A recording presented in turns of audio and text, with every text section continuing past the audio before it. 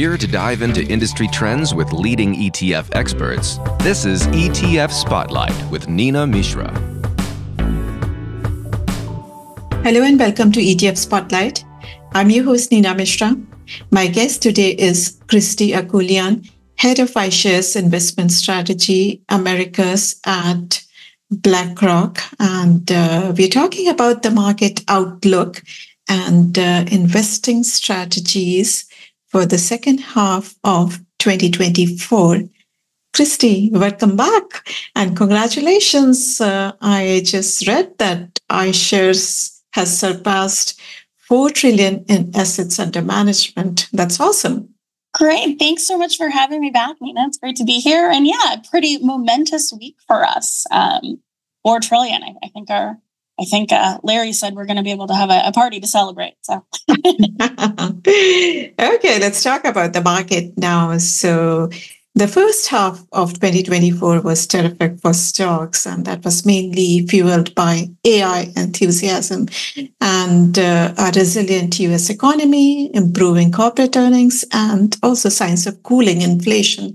And now a lower than expected June CPI print that has driven a significant shift in the market because that has raised the odds for the Fed to start cutting rates in September. And I saw your BlackRock's macro outlook, and that suggests a cautiously optimistic view of the US economy with expectations of continued growth and then gradual easing of the monetary policy. So please tell us more about your macroeconomic outlook and how many rate cuts do you expect this year? Yeah, so great starting point for this. I think that your characterization is right there. We do say, in terms of thinking about this, is cautiously optimistic, right? So we do talk about in our mid-year outlook that we just published last week that we are leaning into risk. So we do still like staying invested. We are still a little bit overweight to equities. But I would say that leaning into risk doesn't mean reaching for risky assets, right? So I think that the macro outlook is better than we expected coming into the year, certainly. There still seems to be strong growth momentum behind the US economy, even if it is slowing. It feels like that's slowing down from a pretty breakneck pace, feels fairly benign in terms of how it's happening. So, our view and how that translates over to monetary policy and portfolio implications for that is, with the encouraging CPI print that we got, in terms of a real disinflation, narrative kind of coming true, is we do think that that's going to allow the Fed to cut rates. Our expectation is that they're going to cut twice this year. So we're kind of calling for a September cut and then a pause and then a cut again in December. So again, all very encouraging in terms of that soft landing narrative. It does feel as though we've taken out a lot of that left tail in terms of recession risk this year. I know it seems like that was a long time ago, but even just as of December, everybody was expecting we were going to be in a recession this year. The question was just whether it was going to be in the first half or the second half of the year. So we've moved along in a much more positive direction from that prognosis. And 2024 is shaping up much better than expected. But even so, I think the cautious part of our optimism here comes from the fact that even after 2 rate cuts, we still expect that monetary policy is going to be restrictive. So maybe it's not quite as high, maybe it's not quite as long as, kind of some of the narrative was earlier in terms of interest rates staying high. But, 2 cuts is still going to leave us in restrictive territory. So I think the important implication for that and for our macro outlook is that we do still like being a bit up in quality. So we've still really been talking about QUAL. We really like some of those companies across sectors. This isn't just a sector play, but the companies that have the highest profitability, that have the most earnings stability over time. And then really importantly, the companies that have the strongest balance sheet and the lowest leverage, because again, even though interest rates are coming down, they still look restrictive to us. Right. So after the rally, the blockbuster rally in the first half, the biggest question for investors now is whether the uptrend can continue in the second half. And in the first half, the rally was very, very narrow, and it narrowed further in the second quarter with Nvidia, Apple, and Microsoft driving more than 90% of the market gains. Then lately, we have seen some broadening of the rally. And this week in particular, and for reference, we are recording this on Thursday, July 18th. So this week, investors have sold this year's winners, particularly the Magnificent Seven, and they have piled into small caps and other attractively valued areas. And today in particular, we have seen a sell-off in small caps as well. Everything is down. So let's talk a little bit more about your stock market outlook for the second half, and which areas in particular do you think are poised to do well in the back half of this year?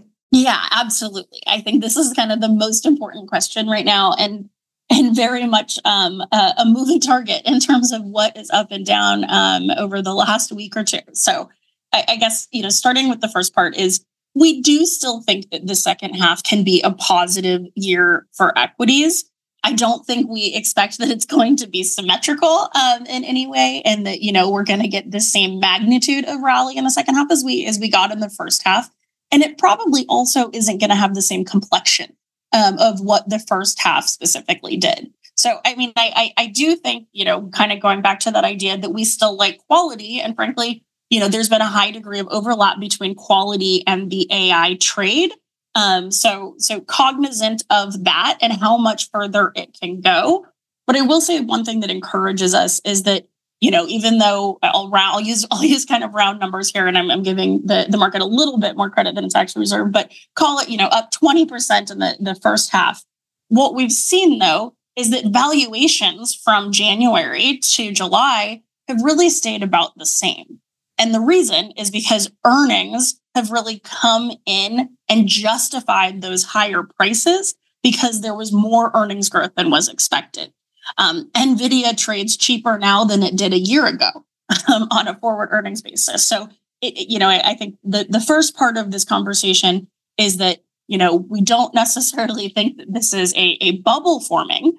Again, we think that the market has correctly sort of rewarded the companies and the complexes where the earnings growth has come from. And that has been large cap, mega cap, growth, quality names. Going forward, and as we reprice expectations, given, again, sort of the encouraging inflation narrative that we've seen, giving rate cuts being priced back into the market rather than just out of the market this year, I do think that there's room to add other things to the portfolio. So if we like quality at the core, we're starting to look at some of those peripheral investments and kind of what makes sense in the specific environment. So yes, small cap has rallied very, very sharply in the last 5 to 10 days here. Again, on a lot of metrics, it's almost unprecedented, the outperformance of small cap relative to large cap. We're not totally surprised to see that, even though we weren't calling and we don't love small caps right now. And the reason behind that is because small cap rallies, when they happen, they tend to be fairly sharp and violent, but also fairly short. And so a lot of what we've seen over the last week or so looks to us more like positioning changes. A lot of it felt sort of short squeeze driven. A lot of it was derivative led rather than cash equities. And so, it feels more positioning than it does a wholesale change of an investment or a fundamental outlook. So even though we've seen this really sharp performance, we would advise people against, too quickly jumping in to chase this rally, because these things do tend to reverse. So again, I think we think that the market can broaden out. And so growth and performance can come from other names other than the ones that you mentioned that have driven so much of the first half. But we're being pretty selective about where we see that opportunity. So I think there's kind of select parts of the value factor and value style that we like. One of the things that we talk about a lot too is just that this may be in an environment that is unusually rich for active management because we think we're going to see a fair amount of inflection points this year. So something like DYNF, which is our dynamic factor allocation ETF, it looks a lot like quality right now because the signals and the active management within it are still suggesting that that's the right trade, but it can move really quickly. If we do think that we're going to see more of a durable rotation from growth to value, for example, or from large and mega cap to small cap. But I think, from our kind of fundamental perspective, we need to see earnings come in strong before we're necessarily buying into the lower quality rally. Now, this week in particular, we have seen a surge in market volatility because now we have election related policy uncertainties in addition to macroeconomic and other geopolitical uncertainties. And yesterday, chip stocks, particularly AI darling Nvidia and TSM, they plunged after Trump said that Taiwan should pay for its own defense. And also Biden administration, there were reports that they are considering tougher restrictions on trading chips with China. So we will see these kind of headlines as we approach the election. How can investors position their portfolios for these election-related uncertainties? Yeah, and I'll say this is one of the most common questions, we get when we're out speaking to investors, all over is how should I think about the election and my portfolio?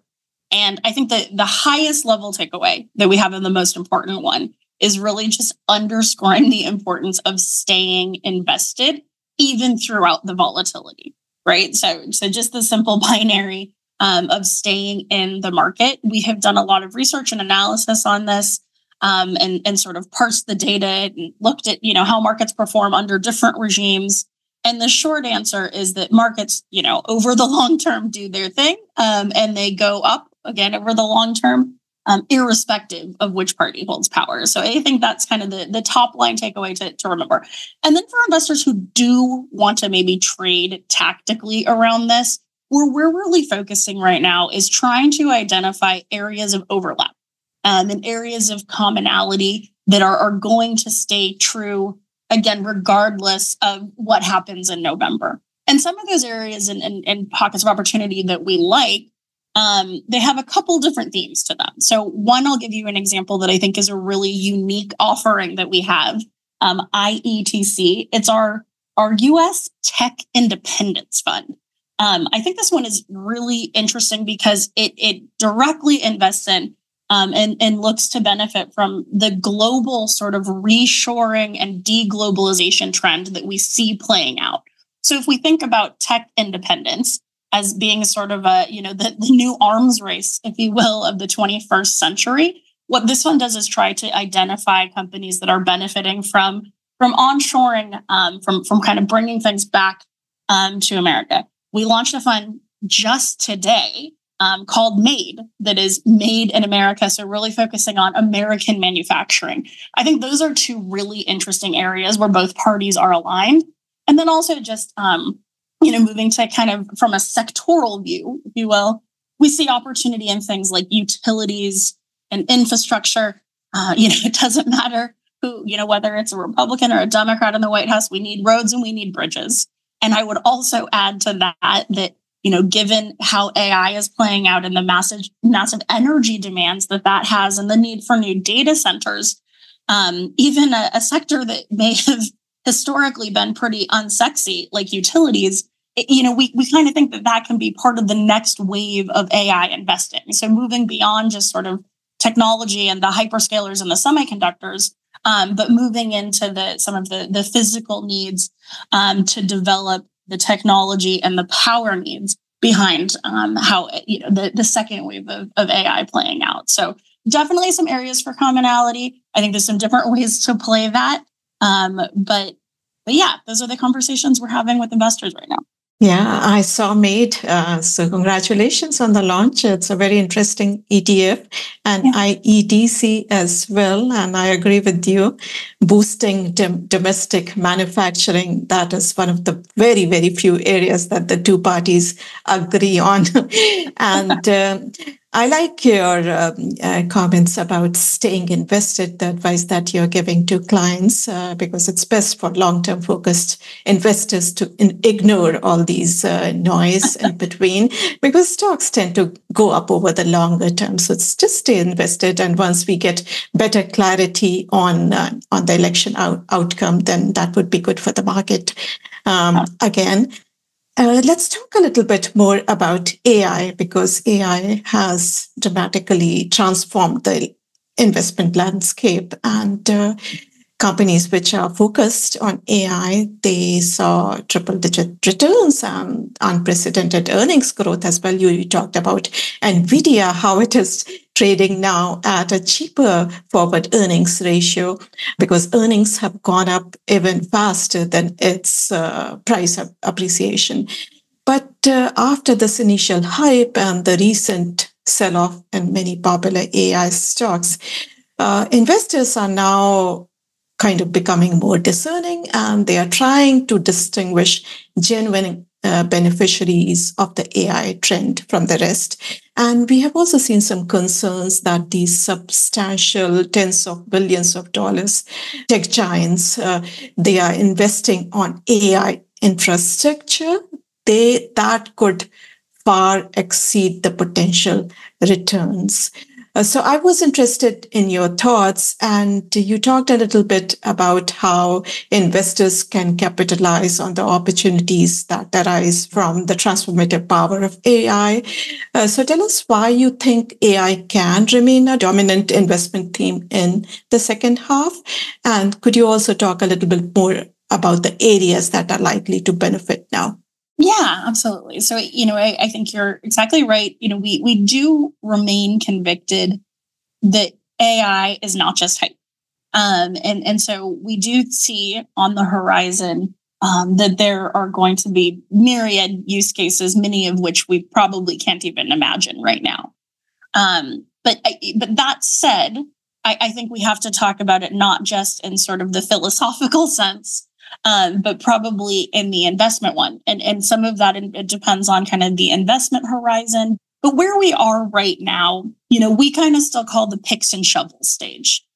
So we're, in terms of the near term investment opportunities, we're still looking at some of the AI enablers, as opposed to trying to identify companies that are specifically going to benefit from the productivity enhancements that AI enables.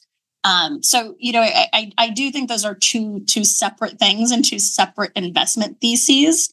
And I understand the pushback that we and others get about trying to identify the companies that will benefit from AI. It still feels like that is it's early days. There will be winners and losers, but there is not a ton of clarity in terms of exactly who that's going to be.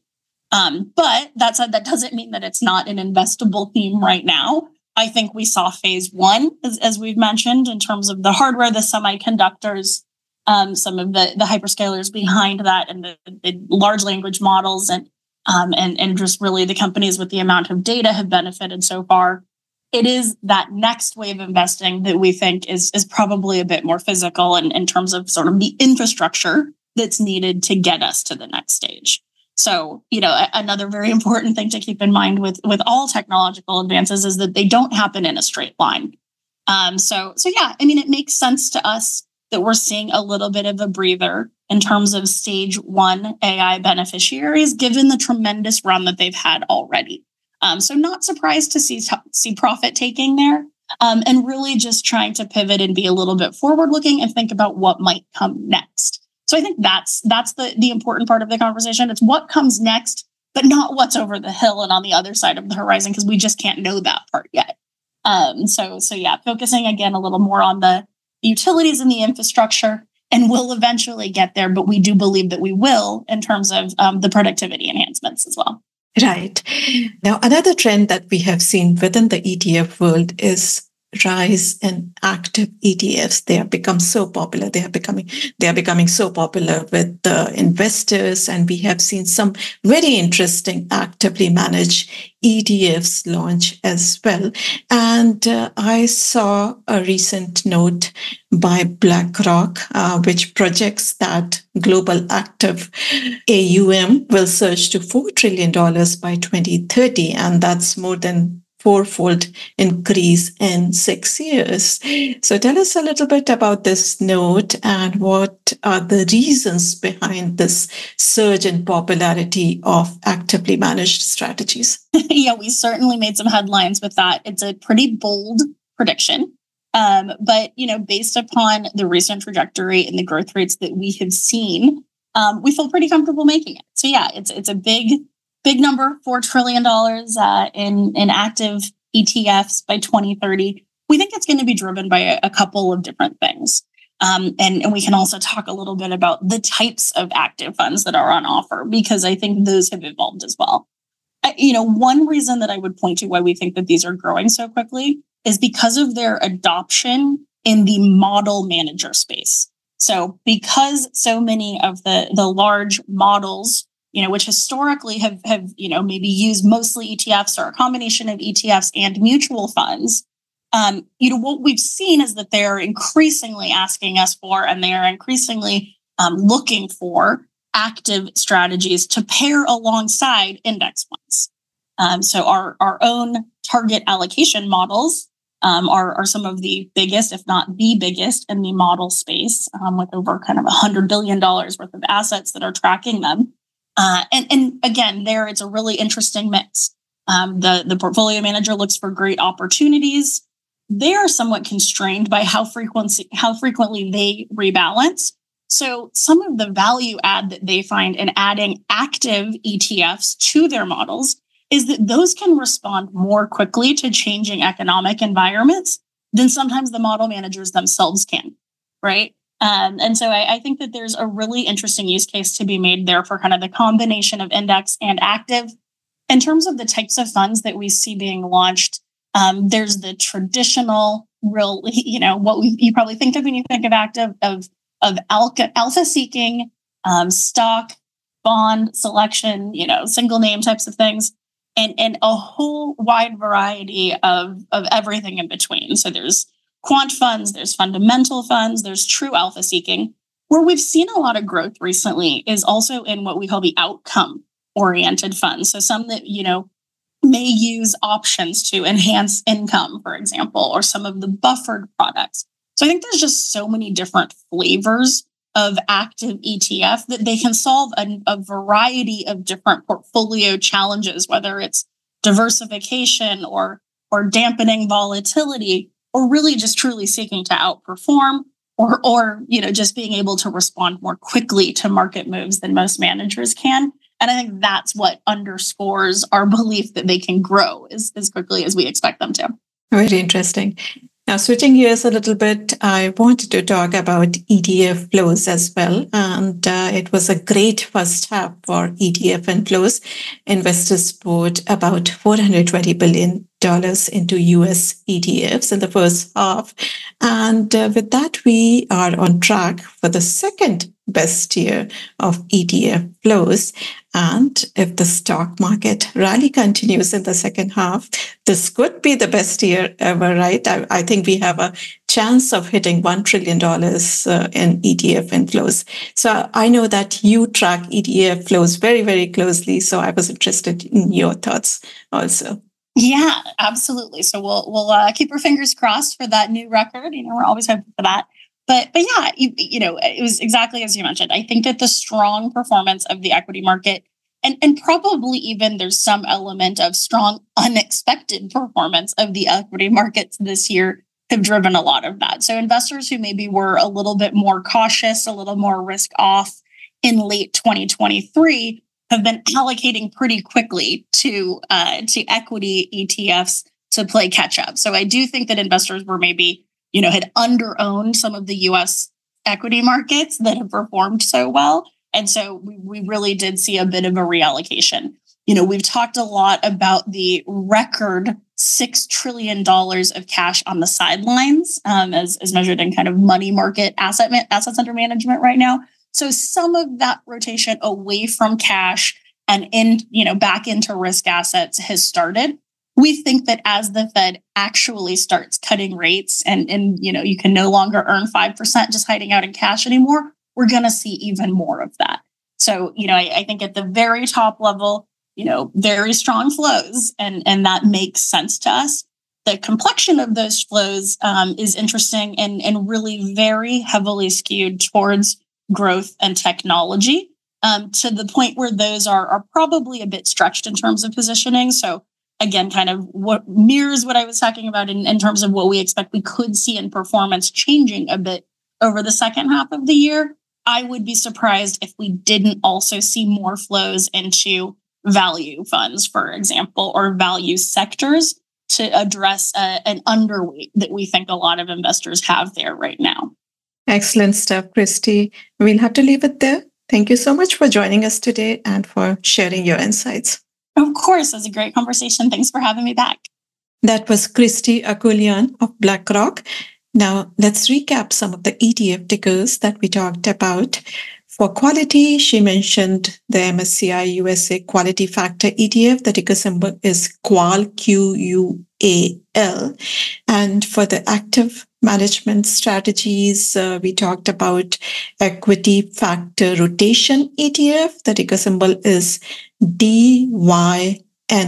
This ETF has seen a lot of interest from investors this year and a lot of inflows as well. And for the reshoring, onshoring theme, boosting American manufacturing, we talked about two ETFs, the US Tech Independence ETF, the ticker symbol is IETC, and the new ETF, which just made its debut today, it's the US Manufacturing ETF, ticker symbol is MADE, MADE, easy to remember. And for AI theme, we talked about investing in picks and shovel, the semiconductor stocks. The popular ETF there is SOXX, the iShares Semiconductor ETF. And she also talked about utilities, how those stocks will benefit from the surge in data center power needs. So the iShares US Utilities ETF is IDU. And in full disclosure, I own SOXX and QUAL in the ETF investor portfolio that I manage. Thanks for listening.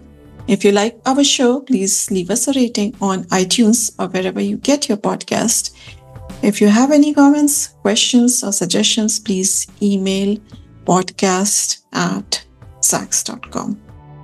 This material is being provided for informational purposes only, and nothing herein constitutes investment, legal, accounting, or tax advice, or a recommendation to buy, sell, or hold a security. Do not act or rely upon the information and advice given in this podcast without seeking the services of competent and professional legal, tax, or accounting counsel. Publication and distribution of this podcast is not intended to create, and the information contained herein does not constitute an attorney-client relationship. No recommendation or advice is being given as to whether any investment or strategy is suitable for a particular investor. It should not be assumed that any investments in securities, companies, sectors, or markets identified and described were or will be profitable. All information is current as of the date herein and is subject to change without notice. Any views or opinions expressed may not reflect those of Zacks Investment Research as a whole.